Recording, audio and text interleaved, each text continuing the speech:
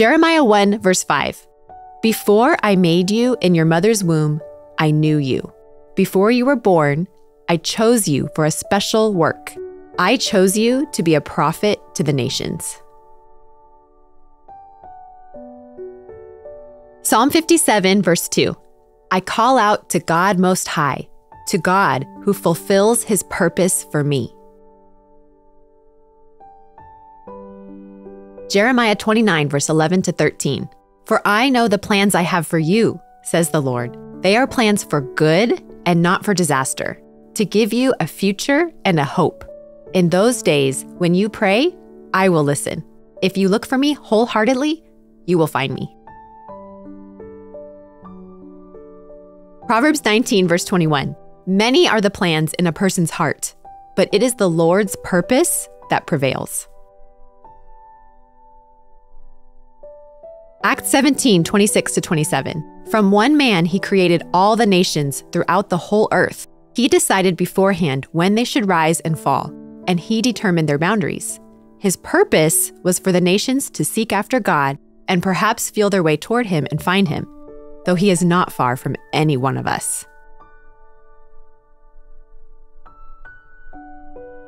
Ephesians 2, verse 10. For we are God's masterpiece.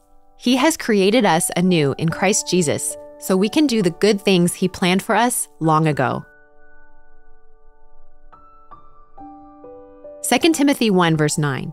For God saved us and called us to live a holy life. He did this not because we deserved it, but because that was his plan from before the beginning of time, to show us his grace through Christ Jesus. Isaiah 55, verse 10 to 11. As the snow and rain that fall from heaven do not return until they have accomplished their purpose, soaking the earth and causing it to sprout with new life, providing seed to sow and bread to eat, so also will be the word that I speak. It does not return to me unfulfilled. My word performs my purpose and fulfills the mission I sent it out to accomplish. Proverbs 16, verse 9. We can make our plans, but the Lord determines our steps. John 15, verse 16. You didn't choose me, I chose you. I appointed you to go and produce lasting fruit, so that the Father will give you whatever you ask for, using my name. John 10:10. The thief's purpose is to steal and kill and destroy. My purpose is to give them a rich and satisfying life.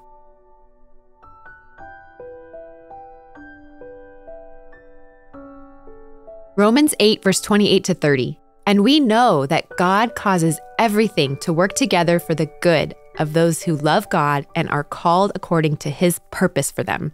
For God knew his people in advance, and he chose them to become like his son, so that his son would be the firstborn among many brothers and sisters. And having chosen them, he called them to come to him. And having called them, he gave them right standing with himself. And having given them right standing, he gave them his glory.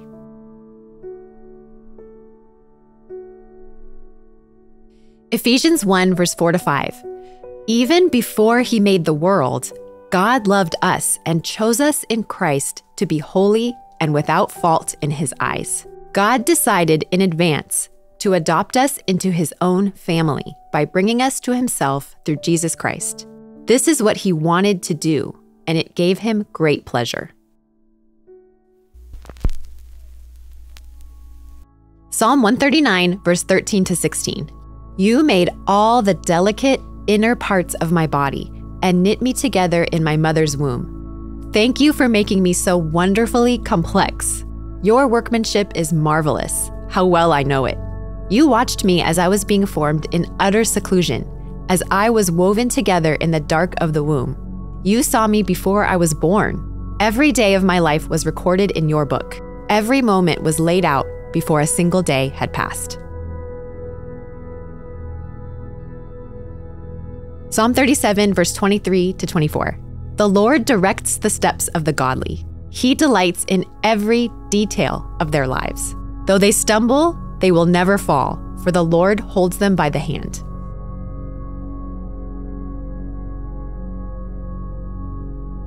Matthew 28, 18 to 20.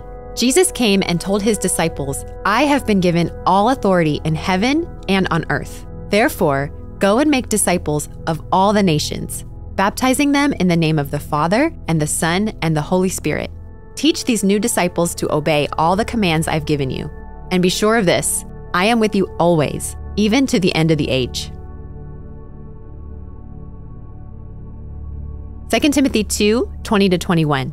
In a wealthy home, some utensils are made of gold and silver, and some are made of wood and clay. The expensive utensils are used for special occasions, and the cheap ones are for everyday use. If you keep yourself pure, you will be a special utensil for honorable use. Your life will be clean, and you will be ready for the Master to use you for every good work. Romans 9:20-21. Here's my answer. Who are you, a mere human, to argue with God?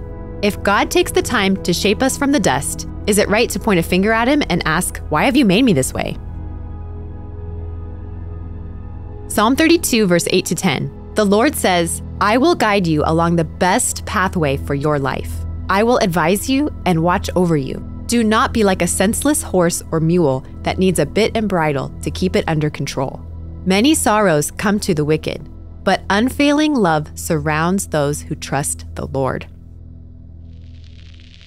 Thanks for watching this scripture playlist video from Deep Spirituality. Make sure to hit the like button, subscribe to our channel, and visit deepspirituality.com for even more spiritual tools to help you in your walk with God.